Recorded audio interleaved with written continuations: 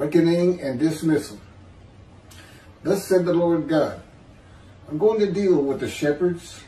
I will demand a reckoning of them for my flock, and I will dismiss them from tending the flock. Ezekiel chapter 34, verse 10.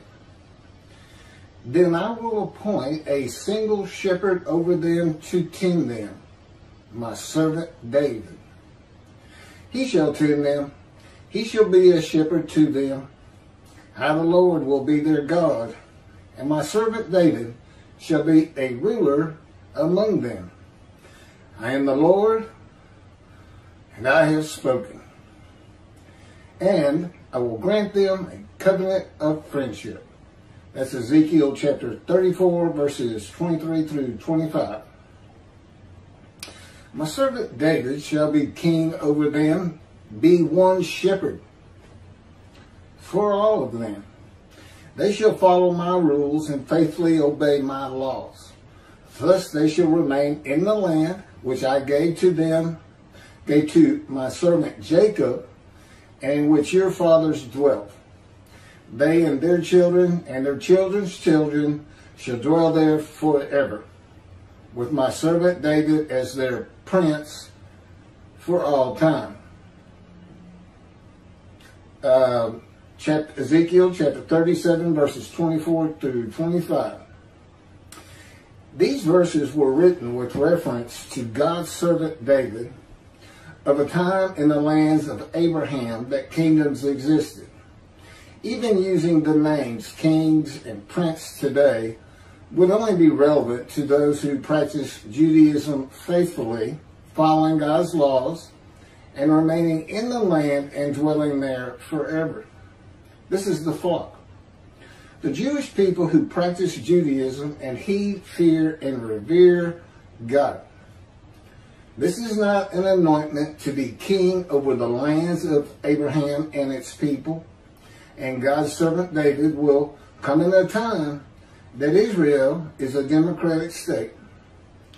In today's world, with so many synagogues and people of Israel, the best interpretation is that David will be a leader of God's flock to tend them and be a ruler among them. David is not a king or a prince of Israel, and there is no mention of a kingdom as commonly believed from the teachings of the sages and the rabbis of the ancient and Middle Ages and today. When the Anointed One comes, the Lord says he will deal with and demand a reckoning from the rabbis and dismiss them from tending the flock. Then he will appoint a single shepherd to tend them, his servant David. He shall tend them. He shall be a shepherd to them. The Lord will be their God, and his servant David shall be a ruler among them.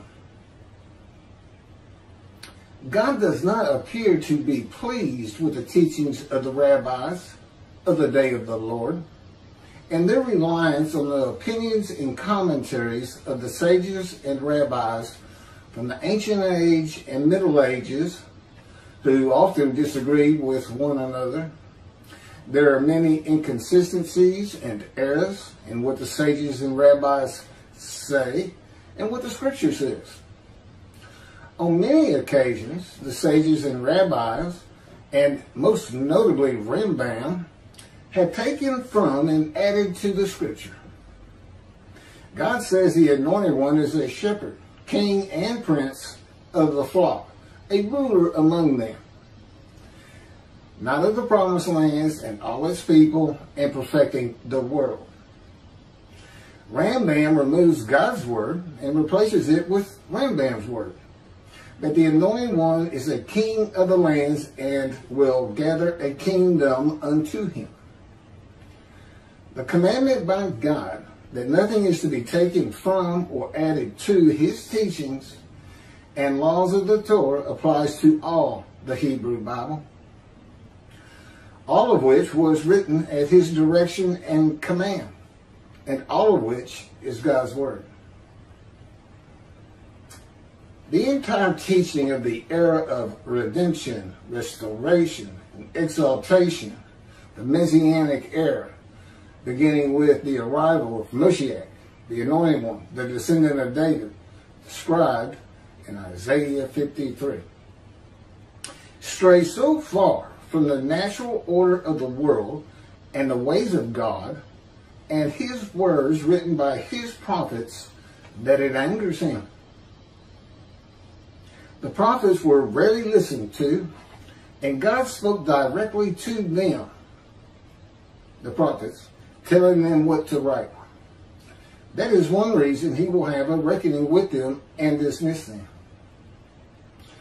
The sages and rabbis are men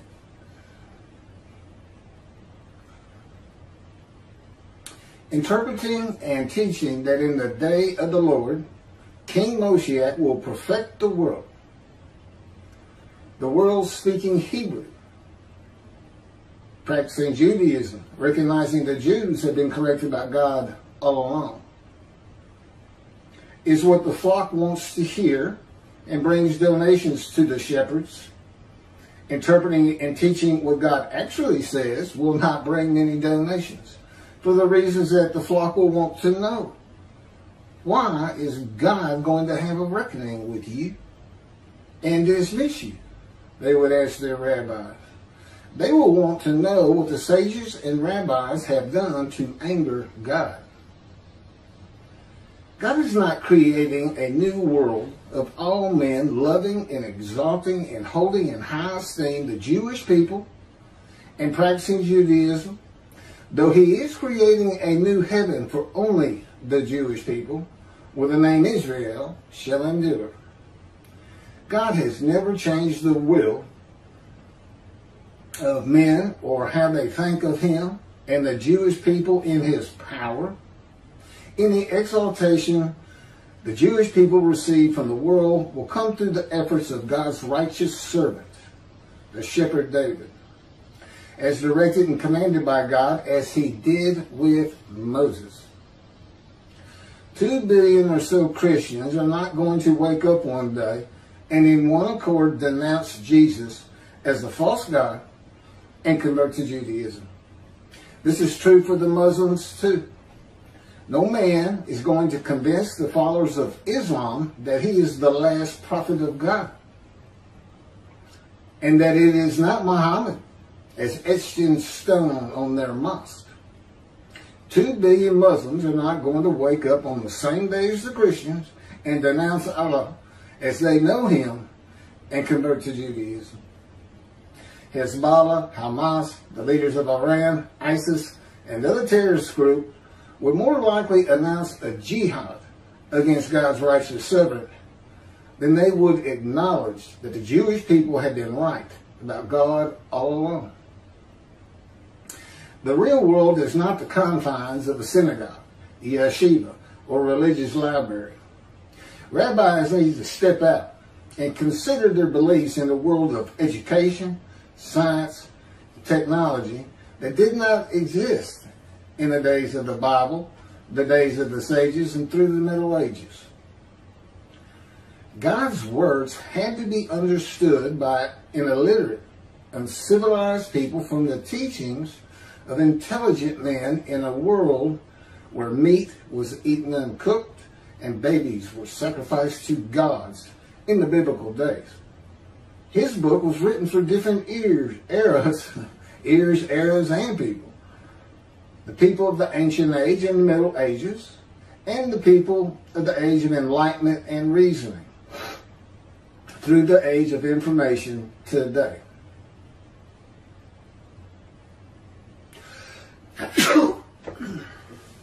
Excuse me.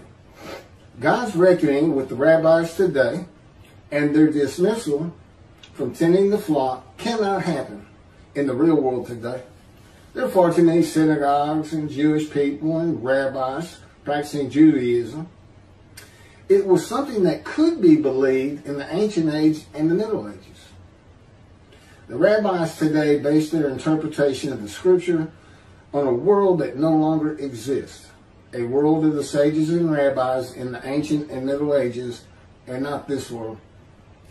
They do not teach of the reckoning God will have with them, and their dismissal that leaves no room for special circumstances. The belief that David will have all of Israel practicing Judaism and perfecting the world with everyone speaking Hebrew will not happen. If God was going to make that happen in his power, he would have written it that way. God says in Malachi 3 that many will heed and revere him and be written into the scroll of remembrance, and many will not. He says this with the arrival of the angel of the covenant with sin forgiveness at hand. That's the new covenant of Jeremiah 31.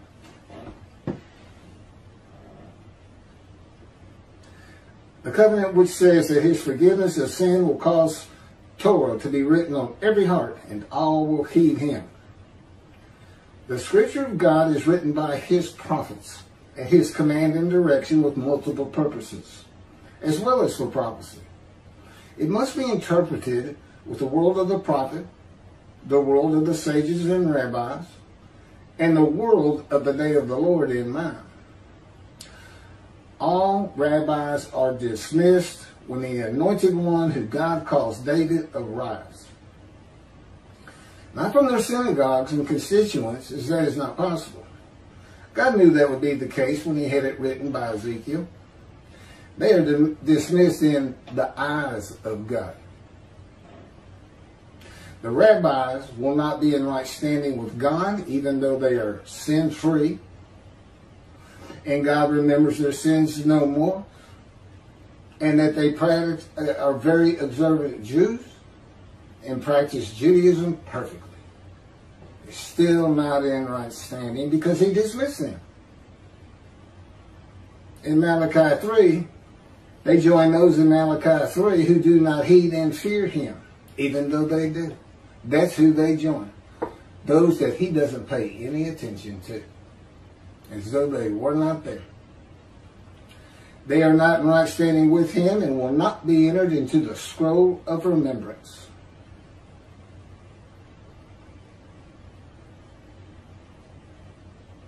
This is Malachi 3.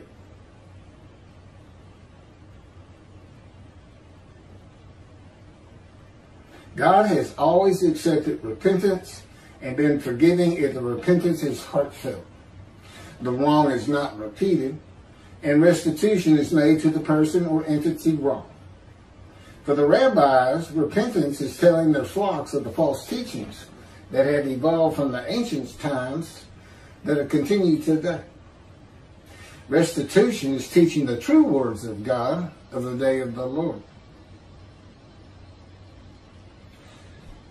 As God dictated the Torah to Moses, God dictated to me an unpublished book entitled Isaiah 53 and the Day of the Lord. I am Moshiach. The Spirit of God alighted upon and entered me, and God was in his spirit. Now, I have about 25 videos out there. You can find out what that means, and it's all backed up with the scripture. They're going to have to teach what's in that book. It's God's teachings, it's not mine. He gave it, he taught it to me. I was an atheist for 50 years when it came to me, though he had been with me all my life. And he's been with me for 13 years now, getting me ready for this. I'll give you an example of what we're talking about. Okay, Malachi 3. God says, I'm sending my messenger before me to clear the way for me, and I shall return to my temple suddenly. The angel of the covenant that you desire is already on the way. That's verse 1. Well, that's the new covenant. That's the covenant you desire. There's only two. The other is the covenant of friendship that I mentioned earlier. There's two parts to that, by the way. There's another part. There's only one covenant. It has to be the new covenant of Jeremiah. This, by the way, is an amendment, but that's a whole other discussion. It's not new. The Jewish people have always been his people, and he has always been the God of the Jewish people. There's been no lapses in time.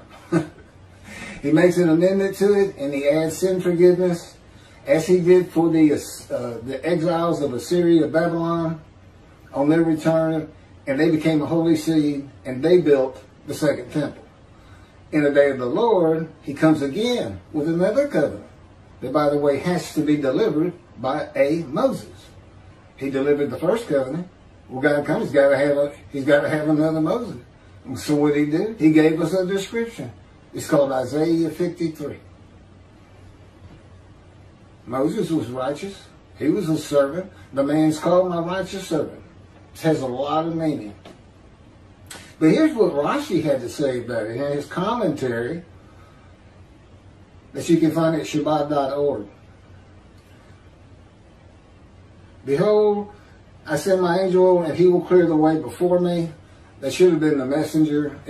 I can't imagine an organization like Shabbat using such an interpretation. I don't know where they get their translated Hebrew Bible, or if they translated themselves. I'm not sure.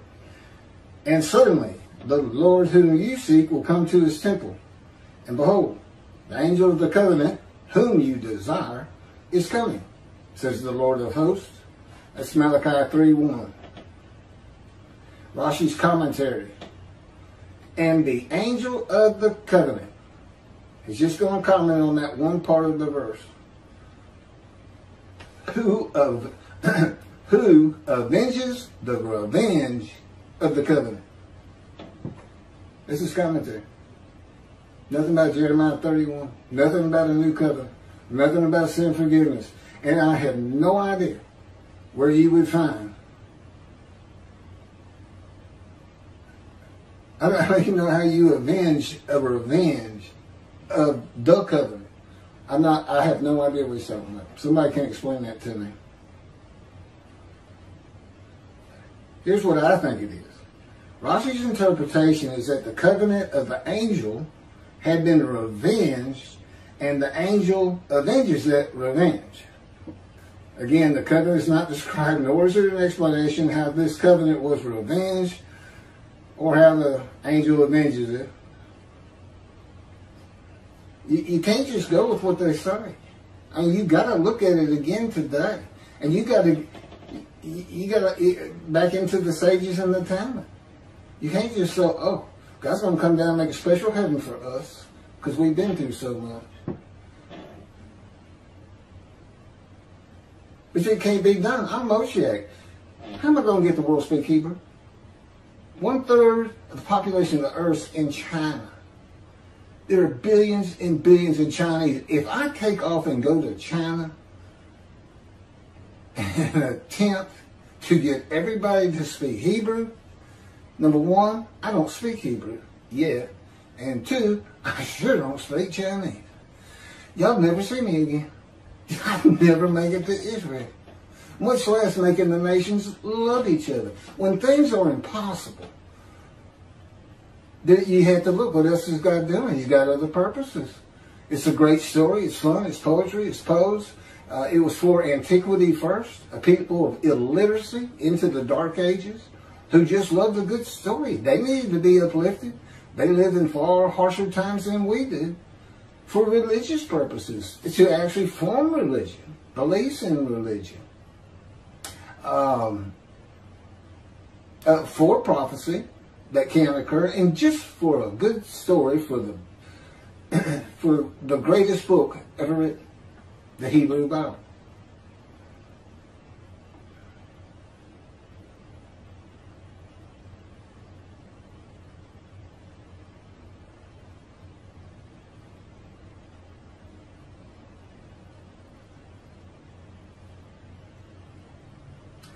In Malachi chapter 3, verse 23, behold, I am sending you Elijah.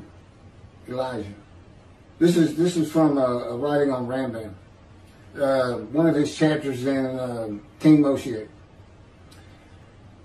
Before the advent of the great and awesome day of God, Rambam says, he will not come in order to declare the pure impure, nor to declare the impure pure.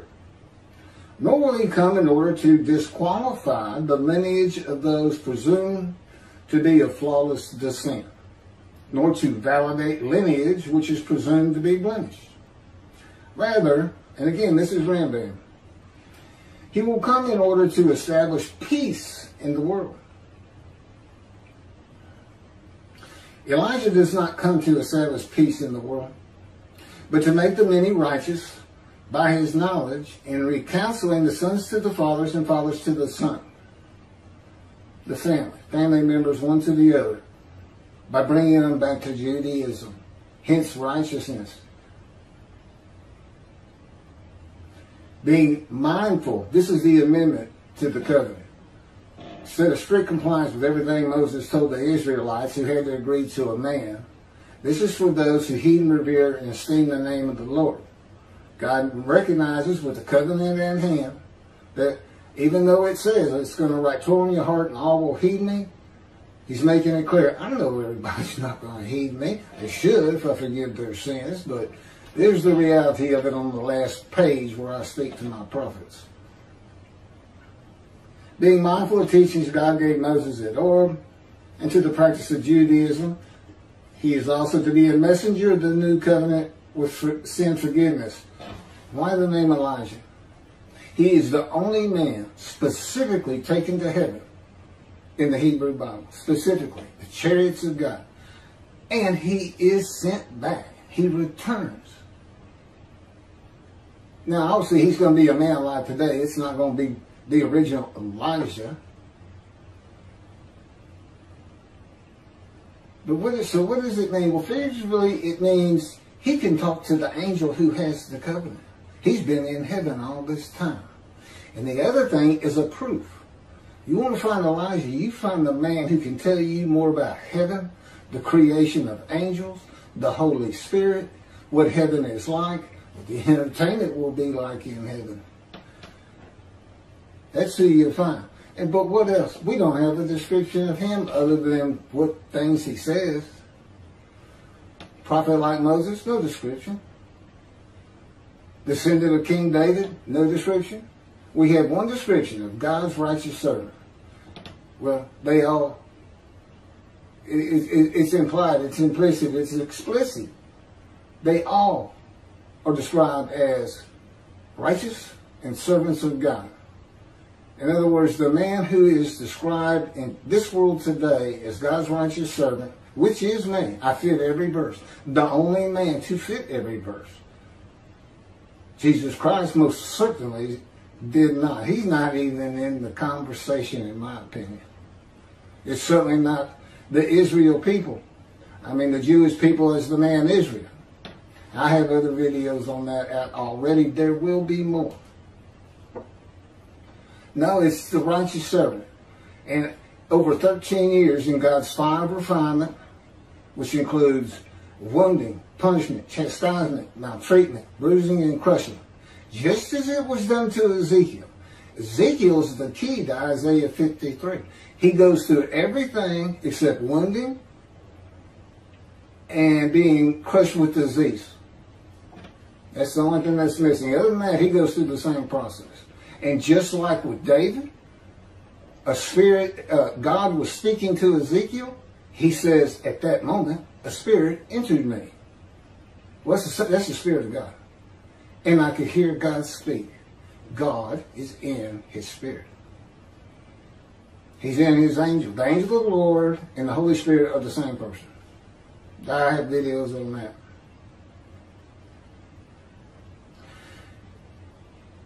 Chapter 12, paragraph 3 of the laws concerning King Moshiach by Rambam.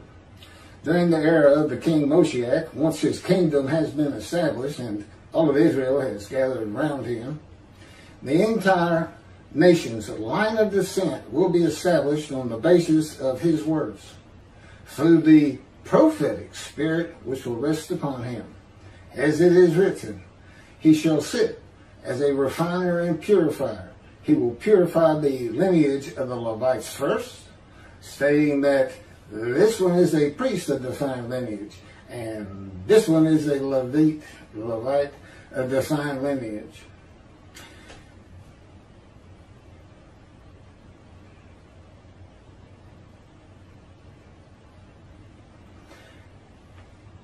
He shall sit as a refiner and purifier from this first paragraph of chapter 12, paragraph 3.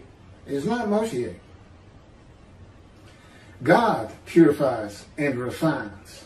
And he comes with Elijah, the angel of the covenant. Rambam says the prophetic spirit will rest upon the anointed one. The prophecy of the Hebrew Bible are the prophecies of God.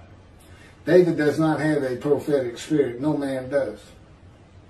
The Spirit does. While prophetic spirits were a common belief in the ancient age and Middle Ages, that is not true for the ages of reasoning and information. Isaiah chapter 11 verse 2 defines the attributes of the Spirit that does alight upon the anointed one as a spirit of wisdom and insight, a spirit of counsel and valor, a spirit of devotion and reverence for the Lord. So these are attributes of a spirit. One that's understandable in antiquity. They believe in these kind of things. Prophetic spirits. A spirit, oh, he's so wise, he must have a wise spirit on him. That's not the Holy Spirit of God who entered, led upon and entered me, and God was in him. He is a person, which Judaism does not even recognize, which I find fascinating, because there's just too many references to it. He's clearly a person. There's no denying. And of course, I know him personally, and have for 13 years. Now, they entered me in the first year of my life. They came to me, they came to Jeremiah, they say, in the womb. And let's make sure he was a godly, priestly man. God had plans for that baby. He came to me in my first year in the womb for a whole other purpose. To make sure I lived a life of suffering, familiar with disease, and to fit every single verse. Once you know how to interpret them, and I do, because he told me, every single verse, to be his righteous servant. But he did not speak to me until I was 50 years old. As I mentioned, I was an atheist until I was 50. That's when it changed. And a video coming out on that chapter in my book that he dictated to me, and I typed, The Life of God's Righteous Servant of Isaiah 53. It's my life. It shows you how I fit into these verses. You know, it's not everything I ever did in my life. It's not that kind of autobiography, but it focuses in on injuries.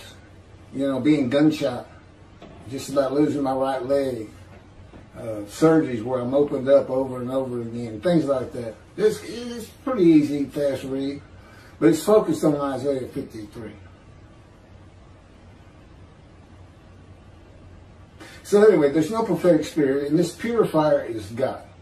I don't know if I get more to it in my notes here, but I know for sure there's more on it in the book. This is from Rambam. This chapter is in Isaiah 53 in the day of the Lord. And God dictated it to me. So then we have this. But who can endure the day of his coming? And who can hold out when he appears? For he is like a smelter's fire and fuller's lye. He shall act like a smelter and purger of silver. And he shall purify the descendants of Levi, and refine them like gold and silver, so they shall present offerings in righteousness. Then the offerings of Judah and Jerusalem shall be pleasing to the Lord, as in the days of yore, and in the years of old. But first, I will step forward to contend against you, and I will act as a relentless accuser against those who have no fear of me. Rabbis. That's what he's talking about. This is God. This is not Moshiach. He's a smelter of fire. That's Malachi chapter 3, verses 2 through 5. This is God, not David or Elijah. In Hebrew writing, it is common to express the same idea twice, using two different phrasings or metaphors. For he is like a smelter's fire, and like fuller's lye is a good example. Fuller's lye, soap, should be understood along the lines of smelter's fire. Someone would bring a lump of gold or silver, and the smelter would use fire to burn off the dross and purify the precious metal. Similarly, people would bring their wool to the fuller, and he would use soap to clean the wool and remove the impurities, so that what is left is pure wool. In Malachi 1 and 2, the priesthood, chapters 1 and 2, before chapter 3, the priesthood has been defiled. They offer polluted offerings. They have turned from God and refused to listen to Him, and they profane God's covenant. They disregard God's ways. Those who have no fear of me would be the priestly tribe of the Levites, and not pertaining to genealogy or tribal lineage, but to Ezekiel 34. Thus said the Lord God, I'm going to deal with the shepherds. I will demand a reckoning of them for my flock, and I will dismiss them from tending the flock. Now that would have been an interpretation for antiquity in the Middle Ages. Today, it's the rabbis. Doesn't have to be the priestly tribe of the Levites. There's no purity in the 12 tribes anymore. You can't separate them out.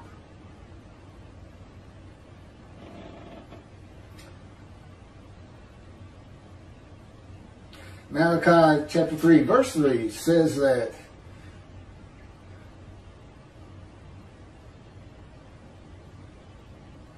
He shall purify the descendants of Levi and refine them like gold and silver, so that they shall present offerings in righteousness. I just went over. This is those rabbis who accept, those who are purified, who accept the words of the prophets of God as interpreted in this day of reasoning and information, and not as interpreted in antiquity and the Middle Ages. The era of redemption, restoration, and exalting verses, the day of the Lord. The Rambam and the sages interpreted as prophecy that Moshiach, with a prophetic spirit, would determine the lineage of the priests and Levites from a verse in the book of Ezra, and everybody can find that themselves. It's chapter 2, verse 63. This has nothing to do with genealogy of Levites today, or purification, or refining of a prophetic spirit on Moshiach. This is not a prophecy of a high priest arising. It is not Moshiach, but an answer to those who could not prove they were Levites when the verse was put into proper context.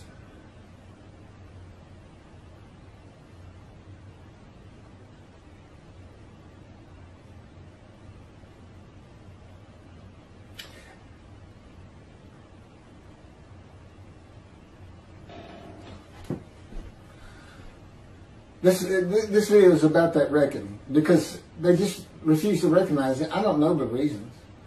I know that it's part of the 13 fundamental principles of Judaism, of Rambam, that is preyed on weekly by the Orthodox Jews, including a belief in the resurrection of the dead that occurs when Moshiach is here.